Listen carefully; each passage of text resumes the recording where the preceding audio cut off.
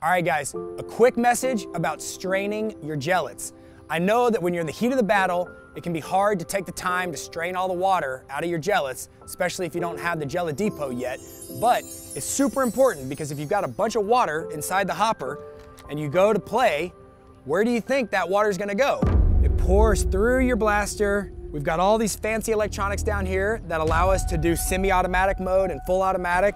You've got a USB-C port here on the bottom. And now, while you may get away with this a few times, you're gonna start causing corrosion on your electronics and your blaster is gonna eventually fail. And it doesn't even shoot right if there's a bunch of water mixed in with the gellets. So remember, it's not a water gun, it's a gel blaster.